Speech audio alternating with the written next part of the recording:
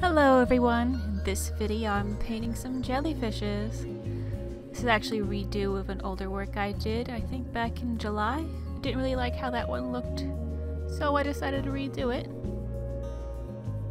Right here is just a sketch of it. I like sketching in red lead, less messy than graphite, so... And right here I'm just showing off some materials. I have the Radiant watercolors, salt, for some texture looks, masking fluid, and ink this time around. Some markers, just a little bit, and a few color pencils. And right here I have my brushes, some mop brushes, little pointer brush, some smaller mop brushes. I really like using them for inks and watercolor. And then I have the crappier brushes for my masking fluid. Almost said liquid latex. Speaking of masking fluid, I'm going to start off by covering up my jellyfish. Just a big one. And then I'll add a few little dots for bubbles in the ocean. The masking fluid ended up going much better this time around than it did with my Flareon picture. I didn't thin it this time with water. It ended up coming off much easier than the last time. I don't know, I read somewhere online that it's less likely to rip your paper if you thin it, but I had the opposite effect. So not thinning it at all seemed to work out pretty well, which is nice. Started to get tired of ripping the top layer of my paper. And here I'm using my big mop brush and some water. I usually paint wet on wet with watercolors. So I'm covering the whole painting, or the whole paper, with a wash of water and then a wash of some turquoise watercolors. The whole background is in watercolors, and then I do the jellyfish in ink. But right now the ocean background is all watercolor, so all the blues, a little bit of purple and black too, they're all watercolor.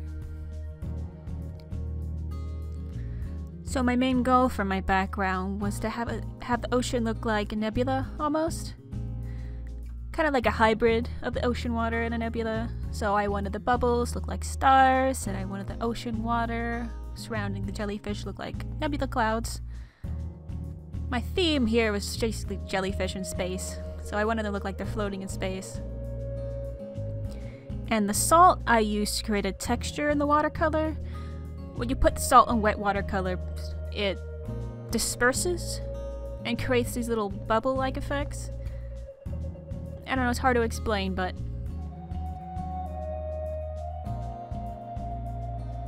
I actually do a couple layers of watercolor. I do the first couple layers, let it dry, see what it looks like, and then I come back in and I darken it up with some black, and I add a little purple, details in there, just little splotches of purple here and there. And then I use some more blue and bring it into the center a little bit, make it look like it's creeping in on the jellyfish. But I try to keep the water around the jellyfish as light as I possibly can. And here I'm removing my masking fluid. Try not to call it liquid latex, even though they're kind of the same thing, but liquid latex is usually more associated with makeup and special effects, but the removal process for the latex was a lot easier this time around. Like I said before, I didn't rip my paper, which was quite nice, because that's always a big pain. But latex always does take a while to remove. I actually ended up skipping all of it. I didn't think it'd be very exciting to have in a video. It only showed a small part. And here I'm working on my jellyfish, and I am using my inks now. I didn't actually show the switch from watercolors to inks, but oh well, what can you do? So here I'm just adding in the details, adding in my reds, for my little, I don't know, my little diamond shapes, my little circle shapes in the little bulb. The big bulb of the jellyfish. I don't know, what would you call the top part of the jellyfish? I'm pretty sure it's the bulb. Or the bell. Maybe it's the bell. I think it might be the bell. I don't know. So I was originally going to do the jellyfish in white and red, but I didn't exactly like how it looked on my old one.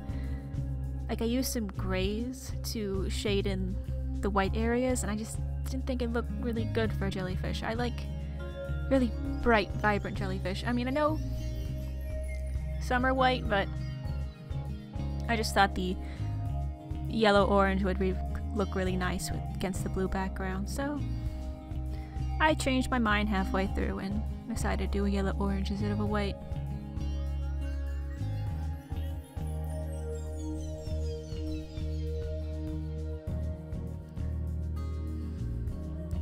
The tentacles? Tentacles. Yeah, pretty sure they're tentacles. I should really know my jellyfish anatomy better. I've researched them quite a bit and done a lot of work that revolve around jellyfish. I think I'd know, but anyway. The tentacles actually take a lot longer than I expected. Even with the inks, it was still a little harder for me to get the detail I wanted.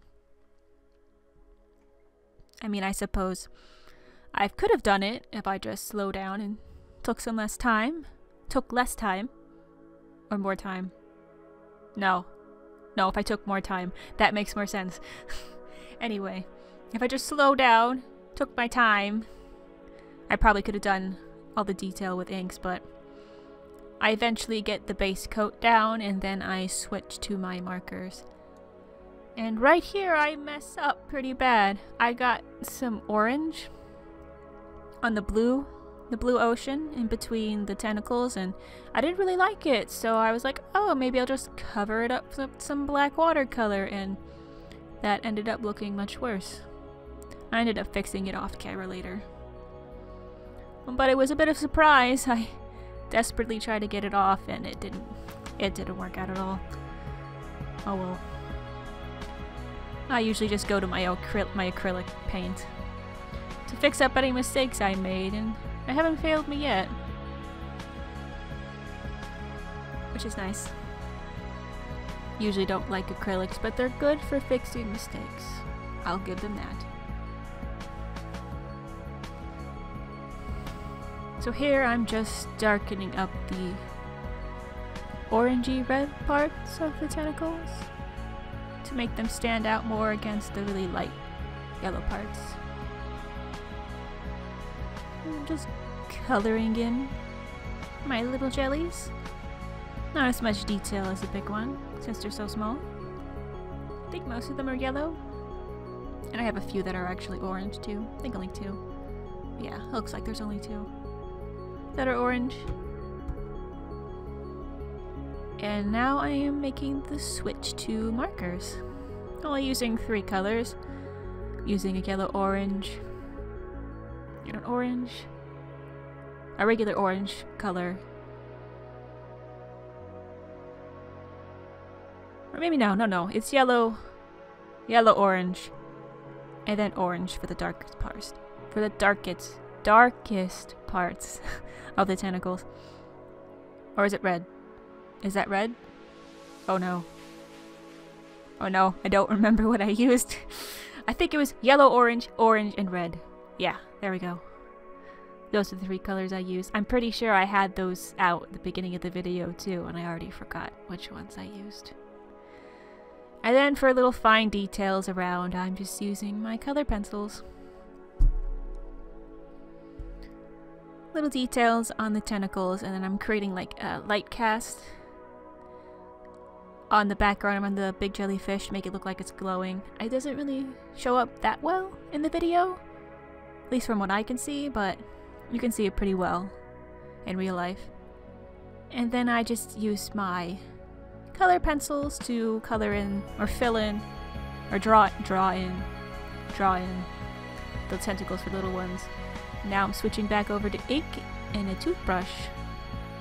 I'm using this to create little speckles of white around the painting. And there it is. All done. I'm gonna zoom in and see. Yeah, you can see some of the little speckles I have around the painting from the ink. Just a little bit, not too much. I wanted them to be small, they wanted them to be huge. So if you look closely, you can see them. I also added in a little bit of color pencil in the background, some white as a little added detail.